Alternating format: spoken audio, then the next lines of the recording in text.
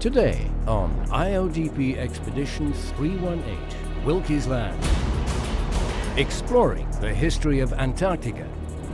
We have chicken, the classic hamburgers, pork spare ribs, sausage, corn on the cob, and a nice table with sweets and salads.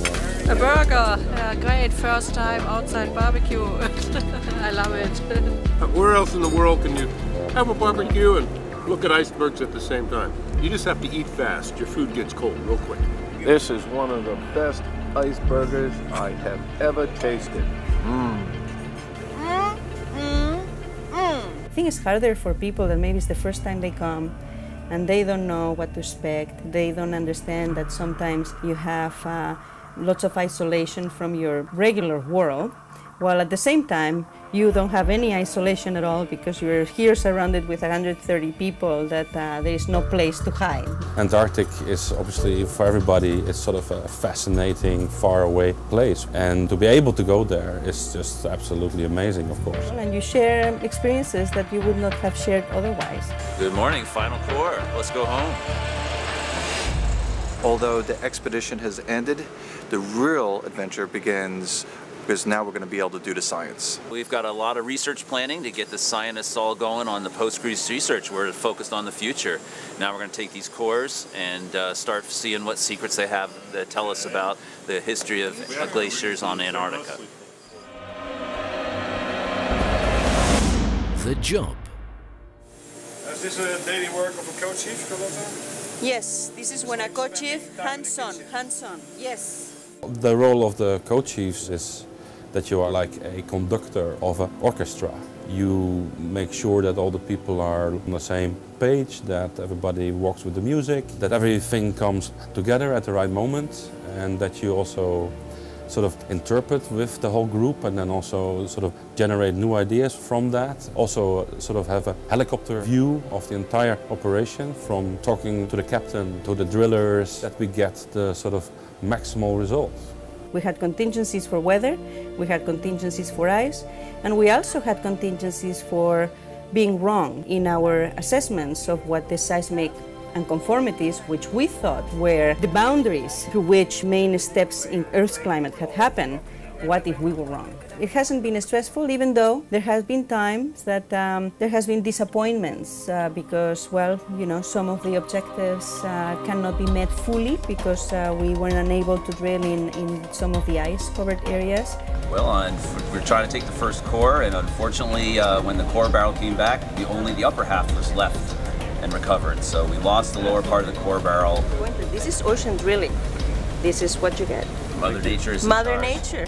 Mother Nature is in charge. But these are disappointments that you also have to realize that come with where you're trying to work. This is a very hard area to work in because of the challenges. So I think I truly enjoyed it. The whole show came together like really, really well. And not just with the science folks, but also with the techs. And that helps to also let everybody settle in well. It's just really amazing. We're on the same shift. We're working so actually, finally, we can work together after all this time. I think that we are now at day 60, 65 or something, but I still have a ball. I mean, it's just been a great ride. Final core, very exciting, wonderful expedition, wonderful science party, wonderful drillers and tech support. What can we ask? Nothing else. He's a man with a plan. Today on Penguin TV, Ocean Drilling for Kids.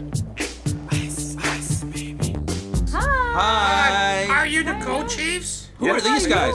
We are the co-chiefs and the staff scientists right here. Guys, what are you drilling in Antarctica? That's where we like to live. Yeah, why are you drilling where we live? Yeah. Oh, well, we came here to drill in Antarctica because we want to learn about the ice sheet history. And we want to learn about climate and how the climate was maybe very different in the past. Is that true? Is the climate really changing? Well, we're on a drill ship. We take cores of the seafloor, if you've been watching all the videos, and we... Hey, now focus.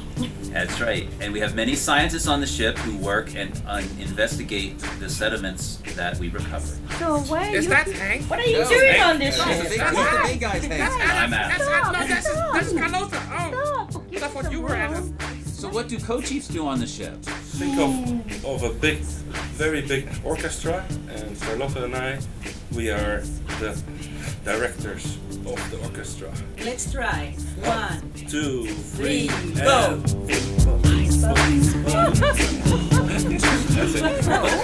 How about Adam? Adam, what's your work on the ship?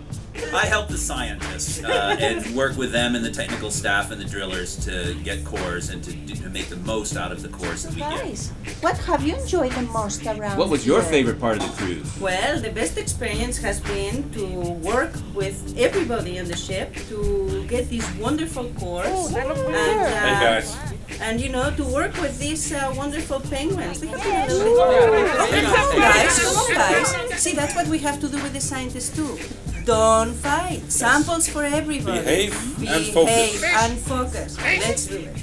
Are you hungry? Yes, yes, yes. The galley. You galley. must go and see Alex, because I think now, because you're very hungry and he has a big fish for you guys. And you know what? Whoa. You know what? Alex has the best restaurant in town. This is not This fish. is not fish. This is fishy. No. Do you know how to speak Spanish? Yes, I will. Hablar español. Calamares fritos. Hablo español. Calamares fritos. Calamares fritos. Calamares gusta mucho. Me gusta mucho. Gambas a la plancha. Pannenkoeken met spek. Yes, but pannenkoeken. En stamppot. I want to go home. Next up, Hobart, Tasmania. We are in Hobart and we did it. We did it. No more ice. Everything without ice from now on. I miss my family, really. Good. Thirsty. You know, mixed emotions about leaving the boat, but looking forward to having the first nice cold beer in 2 months. A little butterflies in the stomach. Today on Gone in 30 Seconds with Stephen Picard. Very good. I guess this is the big goodbye. The Wilkes Land Antarctic expedition may have come to a close, but the real scientific adventure is just about to begin. We, the scientists on the JOIDES Resolution, will now begin to decipher Antarctic climate changes around Antarctica by looking at well-recovered sedimentary cores that were from the hothouse off of Antarctica. Clearly, we have gone where no drilling bit has gone before. So onward to the next adventure.